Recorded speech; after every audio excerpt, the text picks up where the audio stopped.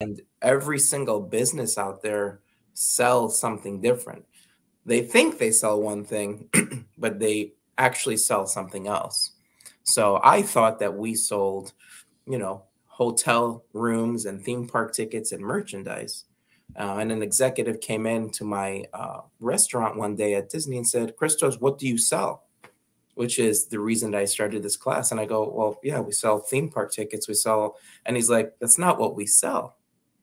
And I was a little bit confused. I was like, what do we sell? Uh, and he said, we sell the most desired human emotion there is. And when you know and understand what you sell, your whole perspective on your business changes. And when you know and understand what you actually sell, your job is to evoke the emotion you want your client to feel. Yeah. And it made me just go, huh. So he said, your job is not to sell theme park tickets.